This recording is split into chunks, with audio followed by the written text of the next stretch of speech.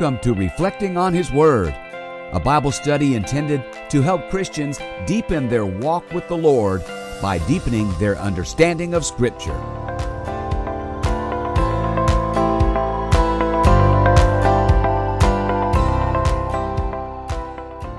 Well, hello everybody. I'm glad we could make it for Sunday school again this morning. I was going to say it's good to see you, but I really cannot see you. You can see me, sort of, but it's not the same thing. We miss you all so very, very much. We miss the smiles, the conversation. We miss everything about it.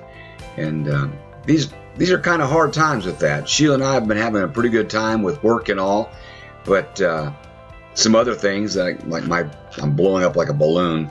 I'm not very happy about that. I have a home project I'm doing that's got some little nagging problems to it.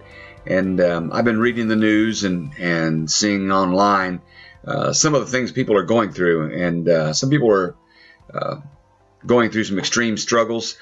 Some are toward end of life, and that's a hard thing to do by yourself. Many were not prepared for this. If you needed a laptop before you come into this, you're out of luck because they all got bought up.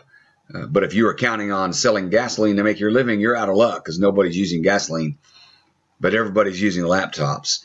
And so every thing that comes our way as far as humanity is concerned, can be bad for one and good for another. I used to haul sheet metal as a truck driver and did that for about a third of the time I was driving truck.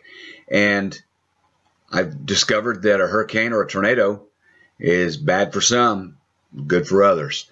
Every time there was a hurricane or a tornado, I made extra runs in that direction because there was a need for that sheet metal. And, one man's funeral is a sad occasion for one man, but it's how another man makes his living. So it's hard to be prepared for all the possibilities. We certainly couldn't necessarily have seen this coming. 9/11, we had intelligence that said something about planes crashing into buildings, but we had no idea. We hadn't seen this kind of thing before. But I urge you, brethren, as we study God's Word, to be in the Word, not just here at Sunday school, but on a daily basis. Because when the real problems come, it'll be too late to grow in the faith. It'll be too late to be prepared. We'll wish we had. I wish I'd had a laptop prior to all of this. Some people are wishing other things. But the bottom line is, the one thing we can do to prepare for the unknown is to be close to the Lord, to be in the Word, and be on our knees, and be loving one another. That if we would do that, then nothing can come our way and wreck our day. It won't necessarily be fun, but it'll all be good for us. God blesses all the time. Where I come from, when someone says God is good, the proper response is all the time. God is good all the time. Not just when we're feeling the blessings, not just when we're experiencing joy or happiness or work is going well or finances are going well or health is going well. But He's blessing also in the hard times when our health is faltering. We're losing mobility. We're losing our minds. We're losing our jobs. We're losing our children. God sees all these things coming. And He knows what we need to bear through these things. And His Word and prayer are our best weapons against the unknown, against the future, against all the things that God wants to do in our lives. And these too are blessings. God is always good. He's good all the time. And everything that comes our way has been sifted through His loving hands. So let us be prepared, brethren. Let us be in the Word and let us study. We're in Ephesians. We've just cleared the first 3 chapters. We're starting on the second 3 chapters, the latter 3 chapters. We are the church universal. And in the coming chapters, we're going to discover what it is that we, the universal church, need to be doing, how we need to be preparing, and what we need to be doing to serve the Lord as that universal church. Okay, hello everybody. We're ready to begin our lesson on Ephesians. We're in Ephesians chapter 4. We're going to do verses 1 through 16. The right walk and the right service. Let's read that scripture passage.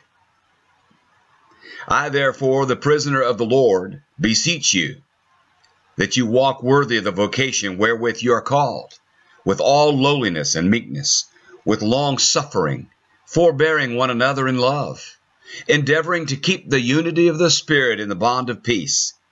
There is one body and one Spirit, even as ye are called in one hope for your calling. One Lord, one faith, one baptism, one God and Father of all, who is above all and through all and in you all. But unto every one of us is given grace according to the measure of the gift of Christ. Wherefore he saith, when he ascended up on high, he led captivity captive, and gave gifts unto men. Now that he ascended, what is it but that he should also descend first into the lower parts of the earth? He that descended is the same also that ascended up far above all heavens, that he might fill all things. And he gave some apostles, and some prophets, and some evangelists, and some pastors and teachers, for the perfecting of the saints, for the work of the ministry, for the edifying of the body of Christ, till we all come in the unity of the faith, and of the knowledge of the Son of God, unto a perfect man, unto the measure of the stature of the fullness of Christ. That we henceforth be no more children, tossed to and fro, and carried about with every wind of doctrine, by the sleight of men, and cunning craftiness, whereby they lie in wait to deceive. But, speaking the truth in love, may grow up into him in all things, which is the head, even Christ, from whom the whole body fitly joined together, and compacted by that which every joint supplieth, according to the effectual working in the measure of every part, maketh increase of the body unto the edifying of itself in love. Let's pray together. Heavenly Father, we love you. We thank you for your word. We thank you for making us that universal church. Now, as through Paul's writings, through your scripture, your breathed scripture to us, that we would take it to heart and take it into all the rest of our lives as we walk about this earth, that we'd lift up the name of Jesus, that you would be glorified, and we would do your will. We ask these things in Jesus' name. Amen. Okay, let's go back and review real quickly. Verses 1 through 3 basically talk to us about walking in worthiness. There was a thing a while back where one would, in mockery, pretend to bow and worship someone and say, we're not worthy, we're not worthy, in order to tell somebody, wow, you're great, or you did super, or what have you. But it's important for us it's important for us to understand that we really aren't worthy. We really aren't worthy. None of us are good enough. Think of the finest person you know, the least sinful person, the most godly person you know. They're not near good enough to consider their works enough to get into heaven. We can't do it without Jesus. And now, since Jesus has supplied this for us, since he has paid the penalty for our sin, we need to walk in worthiness. He says, I, therefore, a prisoner of the Lord, beseech you that you walk worthy of the vocation wherewith you are called. What vocation is that? Well, it's being a Christian. He's not talking about a money-making vocation. He's talking about the thing we should be doing with our lives, and that is serving the Lord. This is not a Sunday morning thing. It's a 24/7 thing. It's an every day of the week thing. If God's not Lord over all, he's not Lord at all. So be examining that and make sure and give every part of your life to the Lord, that we could walk worthy of the vocation wherewith we are called. We are called to this. God's assigned us things to do. He has plans for our lives. He has things that he has prepared for us to serve him. And we need to do so with all diligence. And we do this with all lowliness and meekness, with long suffering, forbearing one another in love.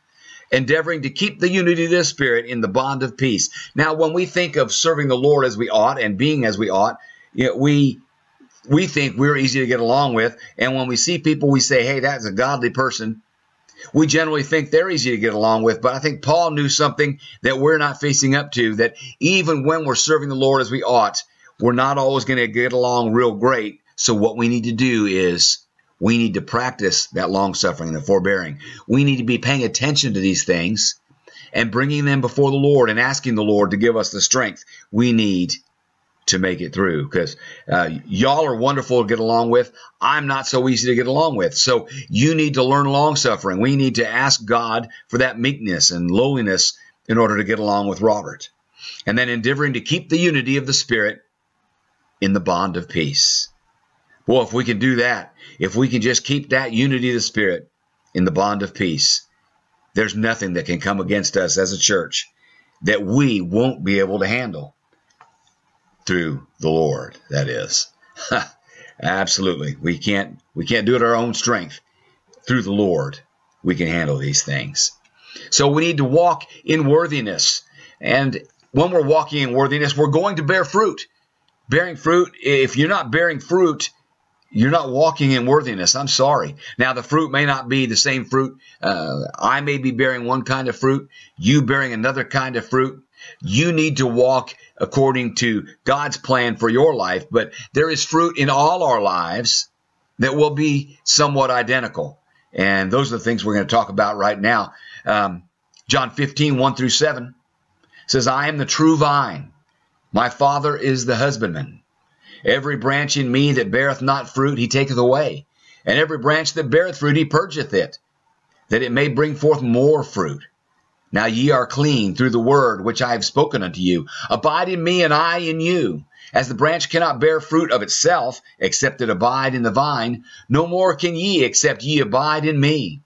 I am the vine, and ye are the branches. He that abideth in me, and I in him, the same bringeth forth much fruit. For without me you can do nothing. If a man abide not in me, he is cast forth as a branch, and is withered. And men gather them and cast them into the fire, and they are burned.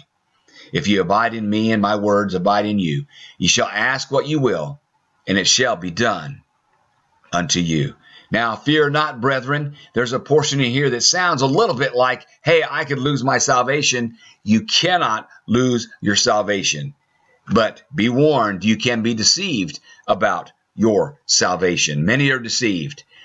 Satan doesn't shoot at those he has where he wants them to be. If there's nothing but peace in your life, you need to examine. But he does talk about how he deals with us. There in verse 2 there, every branch in me that beareth not fruit, he taketh away. And then he talks about us. He says, in every branch that beareth fruit, he purgeth it, that it may bring forth more fruit. Have you ever been spanked? Has God ever tried to get your attention through calamity, through problems? The Holy Spirit squeezing on your heart, trying to get your attention. He's going to prune you. He's going to make corrections. He corrects those he loves. So don't fear the correction. Embrace the correction. Now, it's not our job to go looking for people to harm us. It's not our job to ask God to punish us. It's not our job to seek suffering and seek martyrdom. That's not what that's talking about at all, and that's not what I'm talking about at all. But God purges his branches. He prunes. He helps to trim out the bad stuff to leave only the good stuff. And that's how we're going to bear fruit. We need to bear fruit for him. And we cannot bear fruit unless we're in the Lord. And what kind of fruit are we talking about? Well, Galatians 5:22 through 25 says, but the fruit of the Spirit is love, joy, peace, long-suffering, gentleness, goodness, faith, meekness, temperance. Against such there is no law. And they that are Christ's have crucified the flesh with the affections and lusts. If we live in the Spirit, let us also walk in the Spirit. If you've accepted Christ as your Savior, if you've accepted his sacrifice on the cross for the payment for your sins, then you are living in the Spirit. But we need to walk in that Spirit.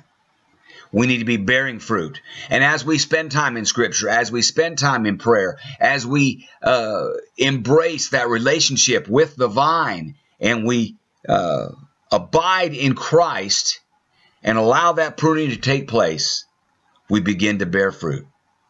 The fruit of the Spirit is love, joy, peace. Some separate the first three and say those are the things, and then the rest are descriptive of those first three. There's a lot of overlap. But these things should be happening in your life, and we need to embrace those things. Now, it's not our duty to try to manifest these things and say, I'm going to manifest peace today, or I'm going to manifest gentleness and goodness. Now, we need to pay attention to our behavior as we deal with others, but we don't produce the fruit of the Spirit by our personal efforts. We spend time in the Word. We spend time in prayer. We spend time in meditation with the Lord. We seek the Lord for all our dealings in this life, and this fruit will naturally occur in our lives. Now, as we deal with people, we need to identify. When we deal with somebody, maybe you have somebody problematic at work, they're giving you a hard time, they treat you badly, they're hateful, whatever it is. As we deal with them, we need to ask God, and we need to say, am I dealing with this properly? And if there is not love, if our life doesn't speak, our response to them doesn't speak of love, joy, peace, long-suffering, we need to examine those things. And when we find ourselves lacking, go back to the Word, go back to our knees, and get close to the Lord and allow Him to make those changes in our lives. The saturation of the Word, the saturation of prayer, when those things take place, these fruits of the Spirit are automatically going to be there. Well, it's not automatic, but we don't have to fake it. We don't have to bring it about through our motions and emotions. We bring it about by being dedicated to the Lord, by walking worthy as we go along. And of course, we need to be strong. Isaiah 40:29-31 says, He giveth power to the faint, and to them that have no might, He increaseth strength. Is that you? I know that's me. I need power, and sometimes I feel like I'm going to faint. It's hard sometimes, and I know that I'm weak, and I need strength. I need Him to increase my strength. Going on, verse 30, even the youths shall faint and be weary, and the young men shall utterly fall. But they that wait upon the Lord shall renew their strength. They shall mount up on wings as eagles. They shall run and not be weary, and they shall walk and not faint. When I go to the gym, I had gone to the gym faithfully for a while, but then I stopped. And then right before all this COVID stuff started, I started back to the gym. I thought, I'll run a mile here. I don't want to show off too much, and I need to start slow. So I'll run a mile, and I made it almost a quarter mile before I felt like I was going to faint. I started off too fast, and you lose it. Yeah, so you have to work up to it. And but God's going to provide strength that we're going to rise up on wings as eagles. It's not going to be like a trip to the gym. God's going to provide the strength. He's going to provide the wind beneath our wings, as it were.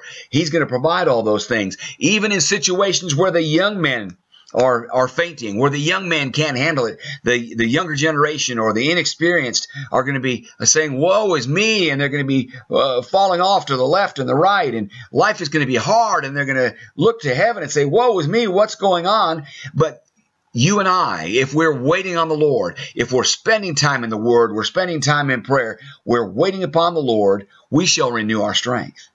And we shall mount up on wings as eagles, and run and not be weary, and walk and not faint. And when hard times come again, brethren, this has not been hard times. This COVID thing is not hard times. We don't know hard times yet, but hard times are coming.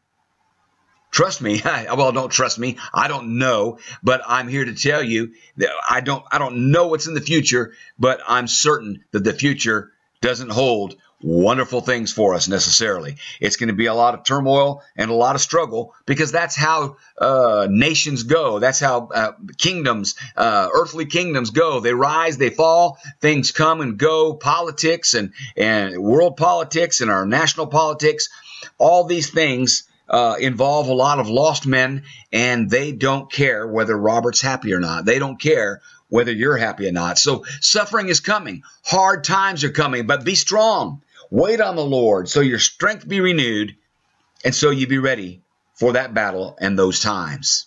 Psalm 71:16 says, I will go in the strength of the Lord God. Oh, if that could just be our prayer today. I want you to pray that. I want that to be a part of what you want to do. I want to go in the strength of the Lord God. Now, that doesn't mean you do what your little heart desires and ask God to bless it as you go. No, no, no. We go in his strength. We get the sap from the vine. We let him flow through us. We become a vessel. We become as like a garden hose. You know, the water, the spirit, the coming through that garden hose. We're just a vessel. We're just something for God to come through and to work out what he wants to do. But we need to go in the strength of the Lord. We need to be in the Word and be in prayer and go in his strength and not our own. So we need to walk in worthiness. Walk in worthiness. And then, of course, 4-6, we need to walk in unity. There is one body, one Spirit, even as you are called in one hope of your calling, one Lord, one faith, one baptism, one God and the Father of all, who is above all and through all and in you all. This doesn't sound like what we see when we look around at the landscape here in America, does it? There is one body. We see hundreds of different denominations of churches, and some will say, oh, but we're all walking the same road and we're all going to the same place. Maybe. Some are not. Not all who claim the name of Christ are going to heaven or going the right place. Not everyone who says to me, Lord, Lord, will enter the kingdom of heaven, but he that doeth the will of my Father who is in heaven. It's not about saying, Lord, Lord. It's not about saying we are a Christian church. It's not about saying we're here to serve the Lord. It's about serving the Lord. Walk in that unity. We talked about walking worthy prior to this. If we're walking worthy, we'll be able to walk in that unity. There's one body, one Spirit, even as you're called in one hope for your calling. And know this, brethren, it's important for us to get along. And from time to time, we'll have differences that we need to work out in a human fashion and agree to go forward, to walk together as brethren. But our unity is not found in you agreeing with me. And our unity is not found in you, me agreeing with you, or even us agreeing with our pastor. We need to all agree with the Spirit and agree with the Lord. The Spirit needs to lead us to Jesus. We need to have our direction set on him and not by our earthly wants, whether we want a different color carpet in the sanctuary, or we want hymnals or praise songs, or we want to dress to the nines or wear cutoffs, or whatever it is that we do, all the things we differ on a human plane. It's important for us to get along, but the real unity that we can walk in is in Christ Jesus and no other. It doesn't matter if we can talk sappily and pretend to get along. That's not going to go very long. But if we are in Christ, we will find that unity. Just like when we're serving the Lord as we ought to, and the fruit of the Spirit just starts to happen, well, this unity will just start to happen if we're seeking the Lord with all our heart and with all our mind and all our strength. And then we'll learn to love our neighbor as ourselves. There is one body and one Spirit, even as you're called in one hope of your calling. One Lord, one faith, one baptism, one God and the Father of all, who is above all and through all and in you all. It's not this high attainable thing that you have to get a gold medal in this Olympic competition or you're not getting to heaven. It is kind of a high thing. It is hard to achieve. You'll never master it. You'll never be the perfect Christian. But the good news is that one God, that Father of all, is above all, indeed, and that's unattainable to us, but through all and in you all. This is an indwelling. We're in the vine. We're of the vine. We get our juice through him, and he's providing for us in that regard. He is in us all. If we belong to Jesus, he is in us, dwelling in us through the Holy Spirit, the Comforter, guiding us through this life. What an exciting thing. It's not about your skill to do it. It's not about being good looking. It's not like in high school where you have to be cool, or you have to be good looking, or you have to be tall, or whatever it is. I'm short. That's why I said tall. But whatever these things are that we measure amongst men, that those won't get you there. but the indwelling Spirit can. And I don't have to be cool. I don't have to be smart, wealthy, good-looking, cool, or anything. I have that because I've accepted Christ Jesus, my Lord and Savior. I've allowed him the lordship in my life, and he's showing me what I need to do, and he's in me, and therefore I can walk in unity as long as I'm obedient to the Lord. What an exciting thing that it's not up to our strength, but up to his. Lean on the Lord. Walk in the Lord. Be tied into that main vine, and we're going to do well. We'll walk in that unity. Now, we're talking about true unity. We're not talking about us getting along because we're nice people. We're talking about us getting along because we're in Christ Jesus. I'm not saying, you didn't hear me say, don't be nice. You didn't hear me say, don't try to get along with each other. But the success doesn't belong with our efforts to try to get along. The success will be when we're in the Lord. The Lord will provide that. He'll provide the gifts of the Spirit, and we will be getting along if we're in the Lord. John 17:23 says, I in them and thou in me, that they may be made perfect in one, that the world may know that thou hast sent me and hast loved them, and thou hast loved me. That's from Jesus' high priestly prayer, and he reviewed these things with the Father for our benefit. He does pray for us.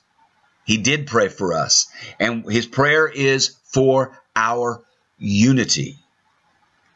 That's what he needs. If we are not in Christ, we're not going to have unity with each other. We're not going to bear much fruit. We're not going to be bringing much glory to the Father. We're not going to be advancing his kingdom cause. I've often equated our service to the Lord and his use of us in the kingdom work.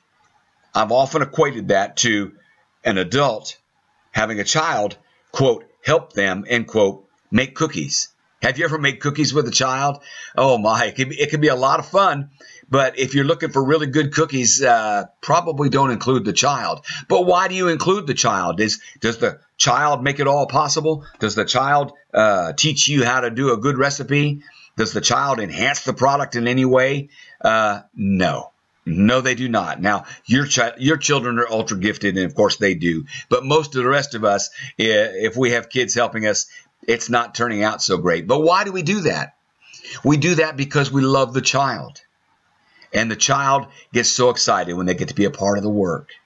Our Heavenly Father, for whatever reason, wants to do the work through us. And for him to do that work through us, we need to be yielded to him and walk in unity, so his name can be lifted up and men be drawn to him. People aren't going to go to heaven because we're lovely. Now, we need to be as winsome and loving as we possibly can. We need to be obedient to the Lord and have a testimony and a walk that speaks of godliness. But it's not that godliness that'll make people be a part of the kingdom. It's the moving of his Spirit and the unity that we have that can only come through the Spirit. Jesus is praying for us, and in them and thou in me, that they may be made perfect in one, and that the world may know that thou hast sent me and hast loved them, and thou hast loved me. There was an old song back in the 70s. They'll know we are Christians by our love, based on Scripture. They'll know we are Christians by our love, by our love. They'll know we are Christians by our love. Amen. Also, 1 John 4, 11 through 12. Beloved, if God so loved us, we ought also to love one another. Have you ever thought about that? Jesus died for me, so you better be nice to me. No, that's not what I'm saying, but it kind of is. We ought to love one another. Jesus thought an awful lot of your brethren. He died on the cross to pay for their sins. He cares about them. And he likes all men with beards. No, it's not about a beard. It's not about anything we bring to the table that makes us attracted. Why does God love us? Because he decided to. I don't know all the answers. It's certainly not, brethren, it's certainly not because we're lovely. That's not why God loves us. He loves us because he chose to love us. And beloved, if God so loved us, we ought to also love one another. If we love one another, God dwelleth in us, and his love is perfected in us. That's where we need to be. We need to walk worthy, and we need to be walking in unity. And then finally, we need to walk in our giftedness. Verses 7 through 16 talks about those gifts that he's given to us. But unto every one of us is given grace according to the measure of the gift of Christ. Wherefore he saith, when he ascended up into high, he led captivity captive and gave gifts unto men. And he goes on and lists some of those. He gave some to be apostles and prophets, and some evangelists, and some pastors and teachers, for the perfecting of the saints, for the work of the ministry. Let me back up here a sec. Okay, I got it. I got that. And for the perfecting of the saints, for the work of the ministry, for the edifying of the body of Christ, he gave these gifts. Now, you may say, well, I don't have any of those particular gifts. Well, everybody has at least one gift. I think we all believe that. We all know that to be true. Most of us have probably more than one thing that God can use us for. Now, when people talk about soul winning, people say, well, I don't have the gift of evangelism. Well, soul winning and leading people to the Lord, sharing the gospel with your neighbors is not about a gift. It's about our duty as Christians. It is our job. It is our duty. It is our obligation to share with them. And certainly, if you were in a burning building and nobody knew where the exit was, let's say you're all from out of town and like, where's the exit? And it's not properly marked. There are no fire exits. We're in a third world country. There's no marked fire exits. And you find the exit door. Would you just sneak out and say, whew, that's over, I'm not going to burn? No. You would call back into the building, the exit's this way, come this way, this is the way to go. And if you could lay hands on somebody, you would grab them and drag them from that building. Now, you ought not to. I'm not advising you go back into a burning building, but you might. People do it all the time. They charge into that building and drag people out. Firemen do that. They have training. They can run in there to grab people and bring them out. And that's our job as Christians, to rescue the lost and dying world from the flames and the smoke and from the danger that it's coming their way. And you might say, well, they're not very good people. They're not very nice people. Well, neither were you. Neither are you. You're not all that nice. You're not all that lovely. I'm not all that nice. I'm not all that lovely. But Jesus chose to love me.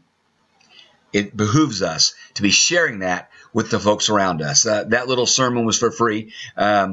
We don't have to have the gift of evangelism, but we all need to be about sharing the gospel and sharing God's love with others. Now, I like having some programmed way to share that, a Bible track you're familiar with, the Romans Road, whatever it is you do, but you need to find some way to share. And certainly if you have no training in that, we can get you training. I'd be glad to show anybody. If you want to learn how to lead someone to the Lord, I'd be glad to spend some time with you and share with you what I do and how I share. Everybody has a testimony. Until you have some programmed way to share, you have a testimony you can share. Remember the blind man who was healed. They dragged him before the elders and the folks that were in charge, and they said, "Was this Jesus or who was this? Did he say it was Jesus? Did you see? Was it Jesus? Was it Jesus?" And he says, I don't know. I don't know your politics. I don't know what y'all are talking about. I know this. I once was blind, and now I see. And if you know Christ as your Savior, you can say, I once was blind, but now I see. You can share your testimony. So that was a continuation of that free sermon that I inserted in there for you. But God gives us gifts to serve for the perfecting of the saints, for the work of the ministry, for the edifying of the body of Christ, till we all come in the unity of the faith and of the knowledge of the Son of God, unto a perfect man, unto the measure of the stature of the fullness of Christ. This is how we get where we need to be. We exercise those gifts. We search out those gifts, and it's not that hard. There are people that administer little tests and ask you little questions to figure out whether you have mercy or grace or whatever you have. But what you need to do is be in prayer and be in the Word, and the things that you find your heart gravitating toward. The Spirit's going to move you toward things. You're going to see a job that needs to be done. Do that job. You'll see another job that needs to be done. Do that job. And you'll come to a place where you say, this works well for me, and I'm doing this very well. And people say, wow. And you say, this must be a gift, and you pursue it. You just practice that gift. Be in the Lord. Be doing your gift, and you will be coming to the fullness of Christ. That we henceforth, in verse 14, that we henceforth be no more children tossed to and fro and carried about with every wind of doctrine by the sleight of men and the cunning craftiness whereby they lie and wait to deceive. We don't have to worry about that. There are going to be false prophets, false teachers. There are going to be people that teach you that your best life is yet to come, or you need to do this and that. You can be rich, and if you're not rich, you don't have faith. If you're not healed, you don't have faith. They're going to tell you all manner of wrong things, but we don't have to worry about that, because if we're in Christ, we won't be tossed to and fro and won't be carried about with every wind of doctrine. But speaking the truth in love, we may grow up into him in all things, which is the head, even Christ, from whom the whole body fitly joined together and compacted by that which every joint supplieth, according to the effectual working in the measure of every part, maketh increase of the body unto the edifying of itself in love. We're all designed to fit together, to be different parts of that body. One's a hand, one's a foot, one's an eye, one's an ear. We're all given gifts. We're all to serve the Lord with those gifts. Romans 12, 4 through 8 says, For we have many members in one body. All members have not the same office. So we, being many, are one body in Christ, even one members one of another, having then gifts differing according to the grace that is given to us. Whether prophecy, let us prophesy, according to the portion of faith. Or ministry, let us wait on our ministering. Or he that teacheth, on teaching. Or he that exhorteth, on exhortation. He that giveth, let him do it with simplicity. He that ruleth, with diligence. He that showeth mercy, with cheerfulness.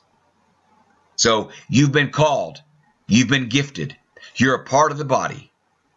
As you spend time in the Word, spend time on your knees, and spend time amongst the brethren, you can discover those gifts. You'll discover what part of the body you are, and we're supposed to pursue that with zeal. If it be prophecy, prophesy. If it be teaching, teach. If it's evangelism, evangelize.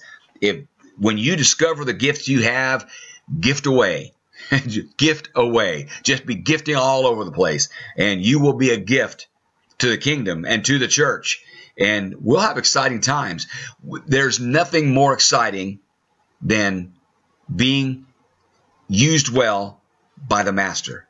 It's my desire to be that favorite tool. I don't know how many of y'all work with tools, but I'll have multiple screwdrivers in my toolbox, but there's one I'm digging for.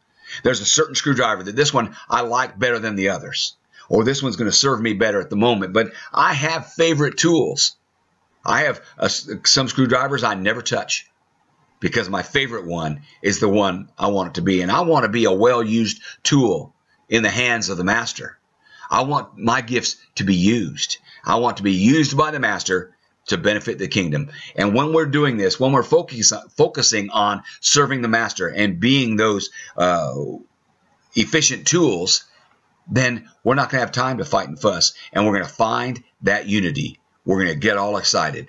Have you ever noticed in the human experience, when we get focused, we do well together? When there's a flood and we're putting up if people are putting up sandbags, or a tornado has come and people need housing, and people pitch in and they get focused, and everybody's saying, okay, it's about this. We're looking for survivors, or we're getting people indoors to where they're safe and dry and warm, or we're stacking sandbags to protect the town. Whatever it may be, when we're focused, we're at our best, and we're feeling good about it, because that's how we're supposed to operate. And now apply that to our kingdom work. You have gifts. You're a part of the body. Find your office, find your gifts, and get busy. Use those gifts for the Lord. 1 Peter 4:10 says, Every man hath received the gift. Even so minister the same one to another as good stewards of the manifold grace of God. You need to be a good steward of these things. You didn't invent your gifts. They don't come out of your wonderful blessedness that is innate to you. You have these gifts because God gave them to you through his manifold grace. Grace upon grace. He's showing grace to us and through us. We need to be vessels of that. We need to be good stewards of God's grace and be sharing through our gifts, through our service to our wonderful Lord. Use your gifts. Walk in giftedness. Gifty, gifty, gifty. be using your gifts. So there we have it. We need to be using our gifts for the Lord. We need to walk in worthiness. So we're just getting started on the back half of Ephesians. This is exciting stuff. It's exciting to be a part of God's universal church. And although sometimes it seems like work when we look at it from afar, the important thing to realize is God's providing everything we need.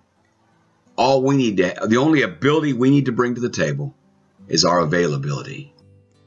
Heavenly Father, we love you and we thank you for your love for us. We thank you for the gift of gifts. We thank you that you equip us for your service. And Lord, we long to serve you. You've been so good to us. You have shown us marvelous grace through your Son. Now help us to utilize the gifts that you've bestowed upon us to serve you, to bring honor and glory to you, to lift up the name of Jesus in all that we do. May our ministry reflect your love for this lost and dying world. We thank you for these gifts. Help us to use them well. We ask these things in Jesus' precious name. Amen and amen. Well, I thank you for your kind attention. We'll continue reflecting again next time as we reflect on His Word. Goodbye now.